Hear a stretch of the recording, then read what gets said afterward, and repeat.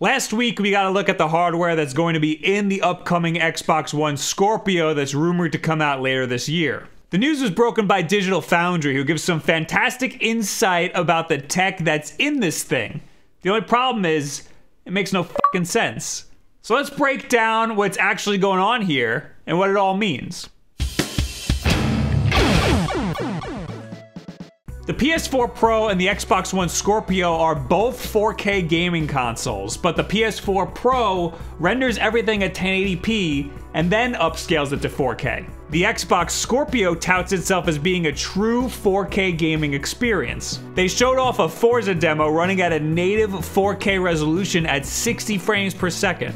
My camera can't even do that. It's important to note that Forza is a console exclusive and it's all cars. So this isn't a good representation of how other games could run. Instead, this is a good representation of how developers could squeeze the absolute most out of Scorpio if they have the time and resources. More on that later.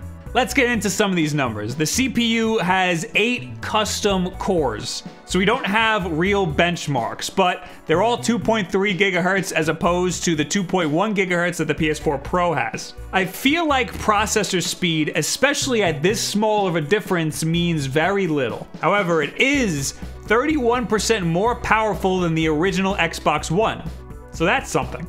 The GPU is 1,172 megahertz. That's more than any other current gen console. The GPU benchmarks at 40 customized compute units. There's that customized again. If that's to be believed, that's 4 whole compute units more than the PS4 Pro and a whole lot more compute units than the original Xbox One. The GPU has this thing called a command processor, which Microsoft preloaded with DirectX 12. This means that any games developed with DirectX in mind, mainly games that are popular on the PC, will have an advantage when running on the Xbox Scorpio.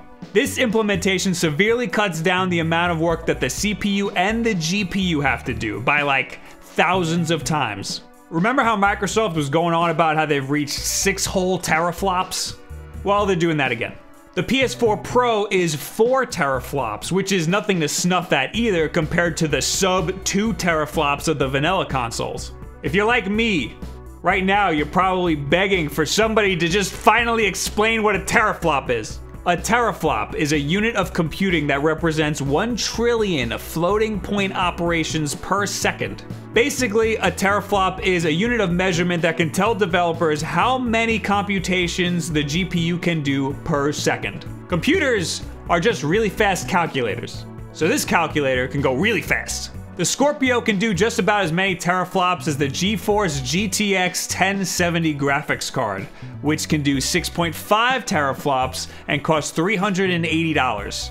That doesn't sound too good for the price speculations of the Scorpio. Memory bandwidth is the rate that data can be transferred in and out of the RAM by the processor. It's the amount of bandwidth that the memory has. You see what I'm getting at? If these benchmarks are to be believed, the memory bandwidth of the Scorpio is light years ahead of the original PS4, the original Xbox One, and even the PS4 Pro. The original PS4 and the PS4 Pro both have 8 gigabytes of GDDR5 memory. This gave the original PS4 an advantage over the original Xbox because that only had 8 gigabytes of DDR3 memory and 32 gigabytes of ESRAM. ESRAM was a small chip specific to the Xbox One that was supposed to be blazing fast. It was meant for game assets that were supposed to be called from RAM fairly often, like the main character's model or textures like grass that are used often. The only ones who ended up using ESRAM were first-party developers because they wanted to get the most out of the Xbox One and no other developers had time for that. This is precisely what made the original Xbox One such a pain in the ass to develop for, and why ESRAM was completely scrapped in the Scorpio altogether. Now we're looking at a whopping 12 gigabytes of GDDR5 memory, which should be more than enough to compensate. It's important to note that 4 gigabytes of that will be reserved for the system, things like the dashboard so that it can be rendered in 4K. This is normal. So with all of that said, yes, the Xbox Scorpio will be the most powerful home console ever. True 4K gaming on your TV. I truly believe that all of this means jack shit. I'm still not sure who these 4K iterative consoles are for.